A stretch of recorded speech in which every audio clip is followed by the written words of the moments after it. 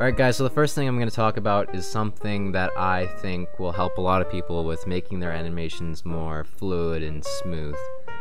And I'm going to do this by kind of giving you an example. So let's say you have this guy, let's say his name is Steve. And you also have the guy who's just way too happy. Hey! Yeah, him. So let's just pretend that Steve really doesn't like that really happy guy. So you decide in your movie you're gonna have Steve bludgeon the happy guy with a wrench. How does the happy guy feel about that? Yeah, that's what I thought. So the first time you try to do it, it may look something like this.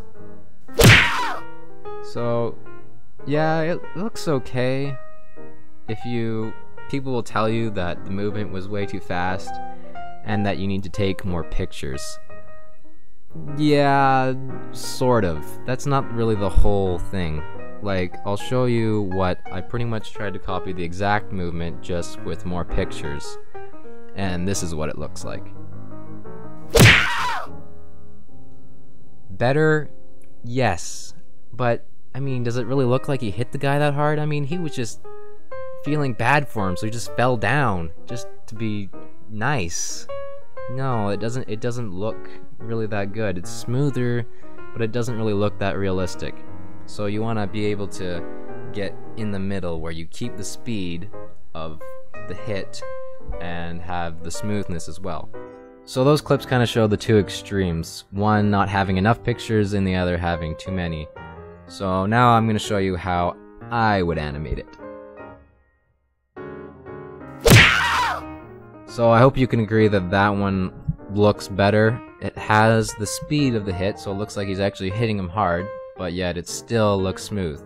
So the way you do this is by doing something called ease in and ease out. So what I'm going to do is I'm just going to let this clip play in kind of super slow-mo, and I'll kind of just narrate what's happening. So what you have to understand is that in real life, things don't move at a constant rate. They ease in and they ease out in everything. So you have to do the same thing with your animations. So for this movement of the guy bludgeoning the other guy, you have to start out slow and end slow for every movement. So one movement here is the backswing. So he starts out slow, easing into it, and then once he gets to the end, he has to ease out, so slowing it down again. And that's the one movement for the backswing. And then once he starts going forward again, that's a whole other movement, so you have to start slow again, and then get going faster and faster, so it looks like he's hitting him really hard. And then once he's done hitting him, he has to ease out again to, finish the move off. So you get the idea. Ease in, ease out of every movement. Trust me, it really makes a difference in making your animations more smooth. So that's easing in and easing out. That's pretty much all I wanted to say. So if that's something you don't do, try it out. It may make a difference for you. Alright, on to the run cycle. So basically the only thing I really need to say about this is the only way that my run cycle kind of differs from the one that I've seen in a lot of tutorials is that the minifig never stops moving in mine. Okay, so that's all I really need to say. It doesn't really need to be explained. You can kind of just watch it and see. So I'm just going to play the run at normal speed a couple times, and then I'll slow it down, and then it'll play frame by frame so you can see each frame individually. And then after the first one's done, I'm going to show two other variations just to show you, you can kind of change subtle things in the movement to get a different feeling from the character, to get a more hurried or rushed kind of run or a more cartoony run. There's different ways of doing it.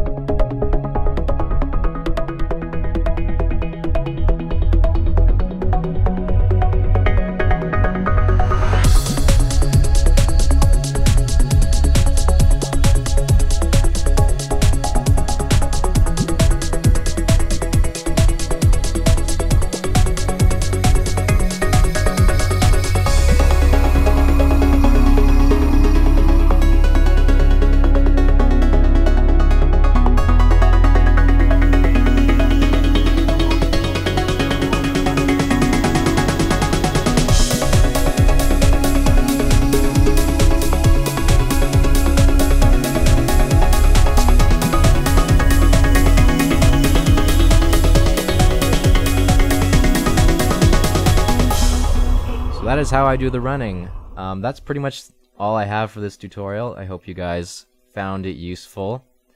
Let me know what you thought about it. And yeah, thanks for watching. I'll talk to you guys later.